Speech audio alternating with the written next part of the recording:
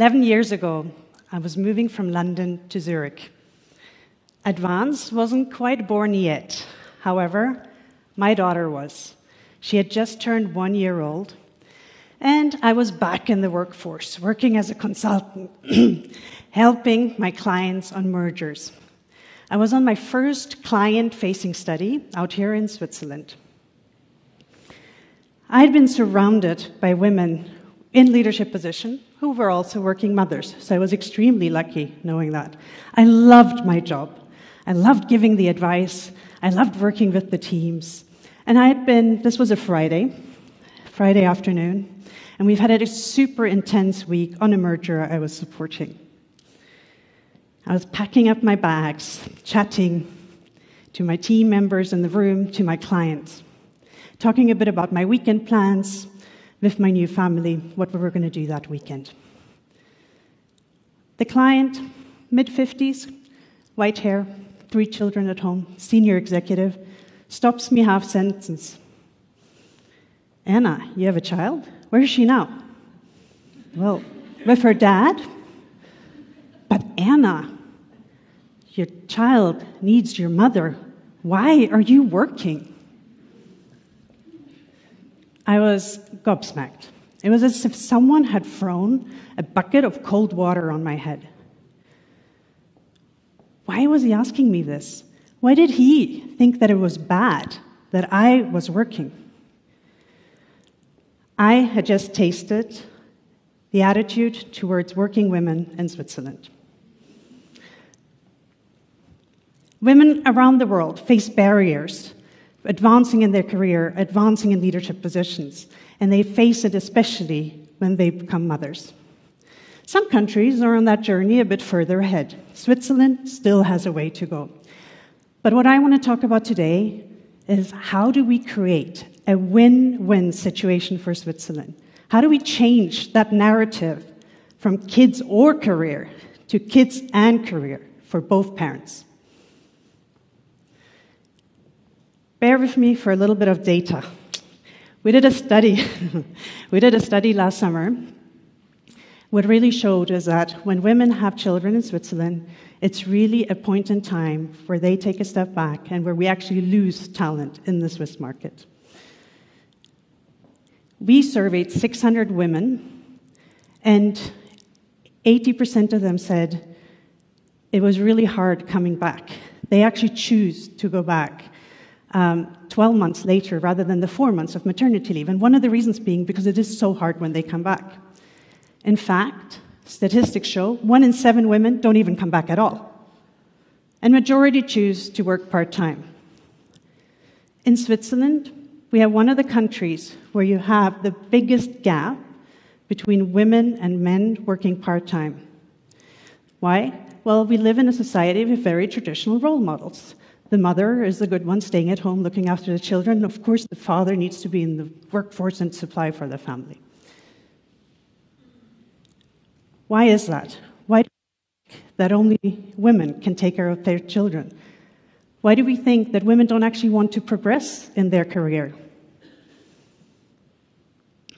Fast forward a year. I've now actually moved to Switzerland, working here, living in this system, and I'm up for a big promotion, really big one. Been working really, really hard.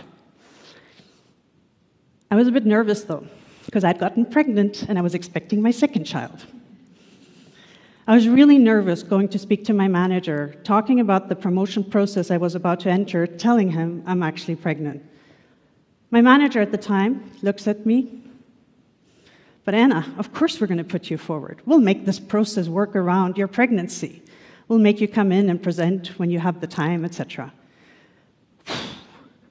The relief I felt hearing those words, knowing that my manager was behind me, the company was behind me, I think it actually energized me to go through that process more, and I was actually going really the extra mile for the firm I was working for. Sadly, the response I got is not the average response women get in Switzerland when seeking promotions and being pregnant. Our study last summer showed that actually women take a real step back from leadership positions once they have taken a career break. 50% were in leadership positions before they went on a break. Actually, only 30% come back into leadership position after 2 career breaks, after having had 2 children. It's really tough. But then there was something that really surprised me. Do you here know about the maybe baby effect? Women in their 30s and 40s are promoted less because they might have a baby at some time. Let that sink in. Women in their 30s and 40s are promoted because maybe someone thinks they might want to have children at some point in time. That really made me furious. Why do we assume women do not want to progress their careers? Back to my story. I'm now in this promotion process. I have 2 children. They're preschool age, of course, right? Really small. I get the bills for private childcare, because that's the only thing available here. That's a hefty cost that we have in private childcare.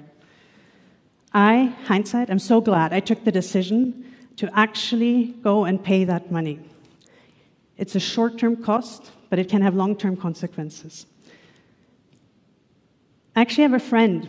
She moved to Switzerland at the same time as me, has a very similar background, coming from the Nordic and the UK.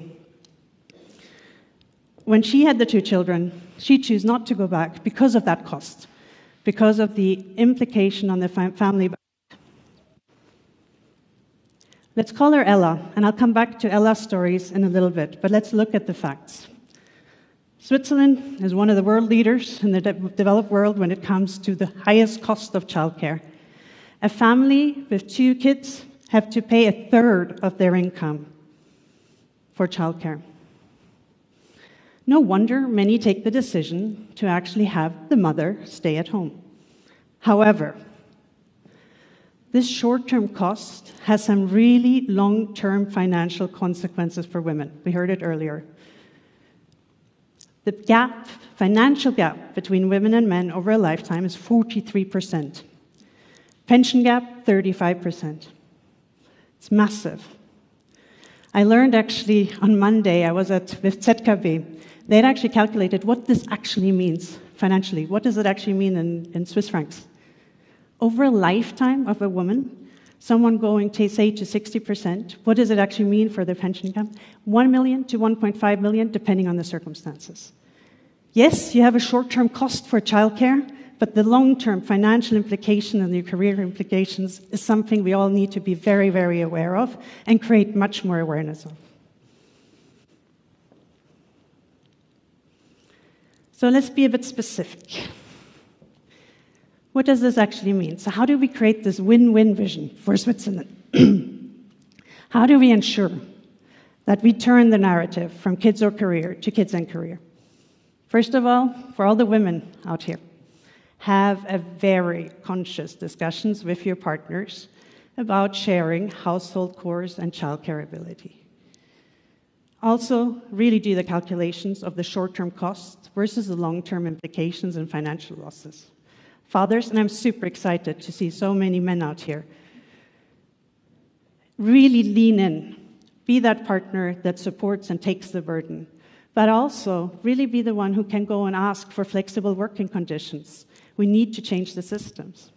And for all the companies, and many of you have huge influence on companies, leading companies here in Switzerland, let's create some flexibility around ramping up when someone comes back from maternity leave. Let's create some real parental leave policies that enable both parents to parent.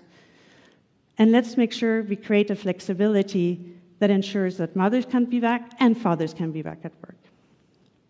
And I think for all of us, let's break some mindsets here. Why does the mental load have to sit with the women? And why do we think it's only the women that can be the good parent?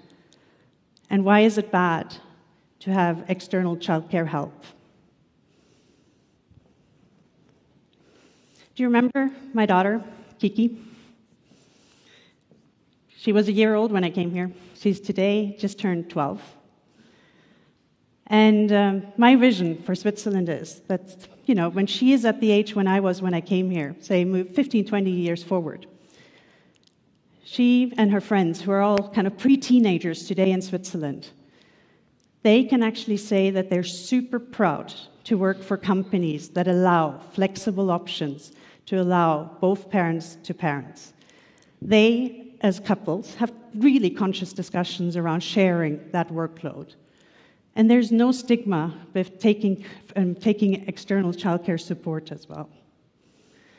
They are proud that Switzerland has turned around the narrative from kids or career to kids and career, and we're leading when it comes to both sides having a career and parents being parents. Okay.